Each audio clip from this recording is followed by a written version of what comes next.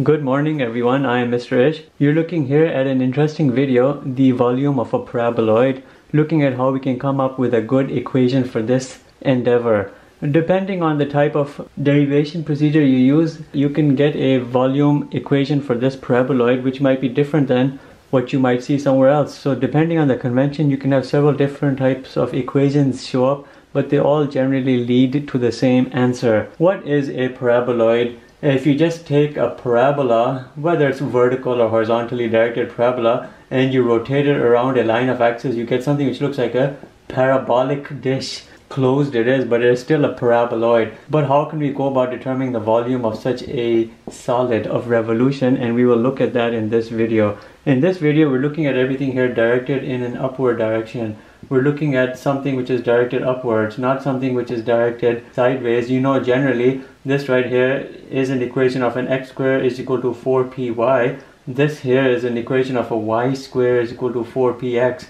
There would be literally no difference here in terms of the derivation procedure for the volume. So we know that parabolas are a type of a conic section. Depending on how you look at parabolas, there are two ways for a vertically oriented parabola that you can look at an equation. You know, in terms of quadratics, you have a formula which looks very much like this. F of x is equal to a into x minus h whole square plus k. The standard form of a parabola directed upwards. But when you're studying conic sections, you see this equation pop up. X minus h whole square is equal to 4p into y minus k, because this brings like a focal point into it. But generally these equations are the same. You know, for a vertex at an origin, a parabola with a vertex at an origin, all of this simplifies into ax squared. And again, for a vertex at the origin where v is equal to the origin, that vertex, this equation down here simplifies into this x squared is equal to 4py, because the h and the k, the vertex values are 0, 0. Hence, you have both of these equations. Sure. What we'll do in this video, and keep in mind both of these are parabolas which are directed upwards. Again, so there's no ambiguity with regards to that, and they're both equivalent. We'll be looking at the derivation procedure for the volume of a paraboloid using both of these. Keep in mind this right here is equal to this, and I can show you how and why. This right here is y equals that. If you look at this equation right over here, and you look at this and you compare them with each other, if you take this equation, you solve for y is equal to x squared over 4p. You're taking the 4p onto the other side.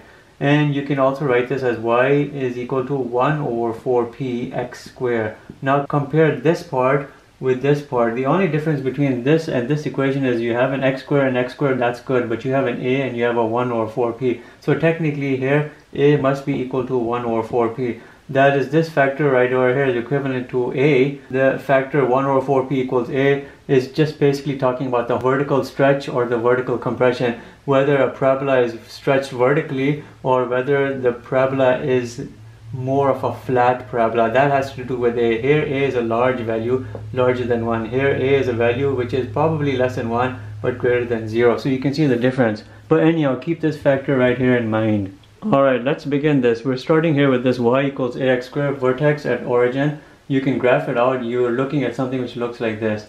If you were to limit the domain over here from 0 to x, you know, like here from 0 to x, you can basically erase this part out. So you're just looking at from right here to right over here. That much of a curve, and you were to do a y-axis rotation. You rotate that curve around y-axis, your figure becomes a paraboloid. As it rotates, you get a mirror reflection on the other side and you get a paraboloid, and we're looking at the volume of this paraboloid. How do you go about doing this? Here's our equation. You know, when you're looking at a vertical line of axis or rotation, equations must be in the x equals format. We have y equals ax squared. You have to solve for x. X squared is equal to y over a, and x is equal to root y over a.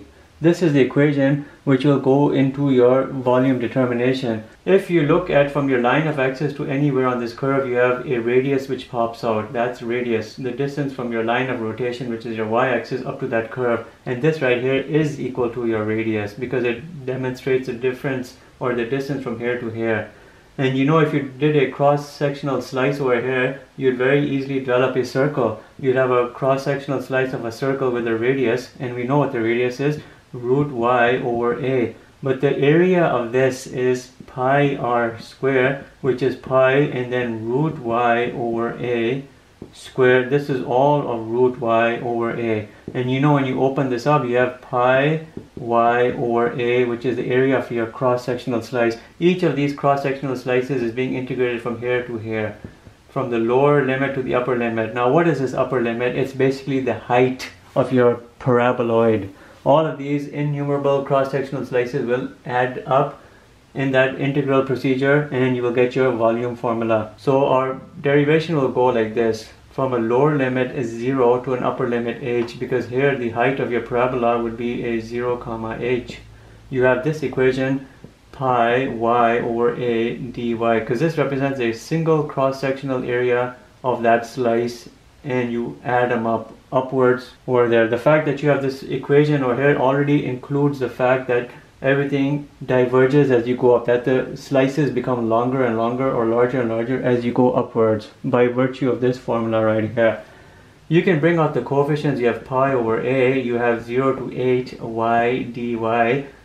You can integrate that y, which is just a y square over 2, from an upper limit h and 0. You can bring the 2 out over here. You have pi over 2a, you have y square, h is feeding into that y square, 0 is feeding into that. The difference of the two is 0 is meaningless, and you get h square. So the volume of this paraboloid can be demonstrated as pi h square over 2a. What we'll do is we'll take this equation, we'll push it out right over here, because we'll have to reconcile it at the end with the other equation which will come up from the other formula, the conic section parabola formula, and you'll see how that reconciliation will work. So with the earlier procedure, we've determined that to be the formula for volume of a paraboloid, pi h square over 2a. We have a different style of equation here, but it's still a parabola directed upwards to the vertex at the origin. You know we're doing again here an equation which looks something like this. I'm just limiting the domain from 0 to x, and we're doing a rotation around the y-axis. So y-axis is our rotation line of axis. Again, every equation here must be in the form x equals. So you have x squared is equal to 4py, therefore x is equal to root 4py.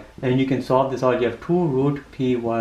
This represents very well the distance from this line of axis to this curve, which is again your radius. And you know from here you can very clearly establish a cross-sectional slice. These slices will get cumulatively added. If this is the radius, then the area of a slice is pi r squared, because these are all circular slices. So you do pi times 2 root py square. Opening this up, you get the area of each of the slices. We can do that everything here with regards to y. You have a 4p pi and then a y. This represents the area of each of the cross-sectional slices. In cumulative effect, you'll get your integration done. Volume with regards to y, we can actually bring out the coefficients here, 4p and pi, and we're doing everything here as you know from a 0 to an h, lower limit to an upper limit, and the variable here is y with respect to dy. This is easy. You have a y integrating, you have 4p pi and then a y square over 2, upper limit h, lower limit 0. Easily done. 2 and the 4 cancel out such that you get a 2p and a pi, and you get an h square as being the volume for this paraboloid which would have developed. And you know the paraboloid again looks like this, a closed solid of rotation, but it's closed in all dimensions, but it looks like a paraboloid. It is a parabola in terms of a cross section, but in terms of a volume solid, it's a paraboloid.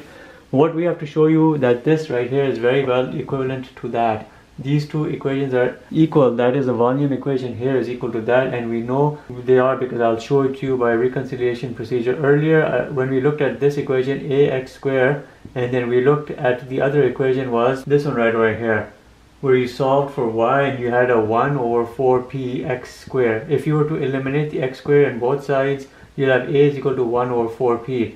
This factor 1 over 4p is equal to a, which you know represents how widely open a parabola is, or like how widely stretched or how widely compressed. Narrow versus a stretched parabola. We're looking at that. If you take this 1 over 4p in place of a and you substitute it right over here, you get a pi h square over 2 times 1 over 4p, because that represents an a substitution you're making for a. You have a pi h square over 2 over 4p. You have a pi h square over 1 over 2p. You flip this 1 over 2p, you get a pi h square times 2p, and then you get a 2p pi h square. This reconciling to this, which is equivalent to that, And you know both of these volumes are equivalent to each other. They're just representing different types of nomenclatures, but they're equivalent. Here you're looking at something from which you can calculate directrix and a focal point. Here you're looking at a coefficient in A, but they're equal to each other. So this right here represents the derivation procedure for a paraboloid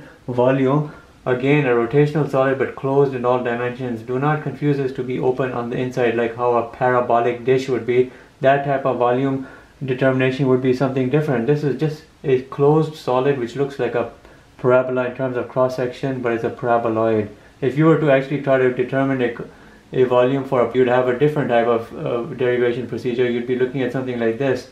In terms of a solid, it would be literally open, but then you'd have to have inner radii, outer radii, inner area, outer area, and do all of that type of determination. But see the stark difference between this paraboloid and this. This can actually give you a volume of the internal surface of a parabola, like a parabolic dish or satellite dish. This is different. But that's it for this video. Thank you for watching. Have a nice day.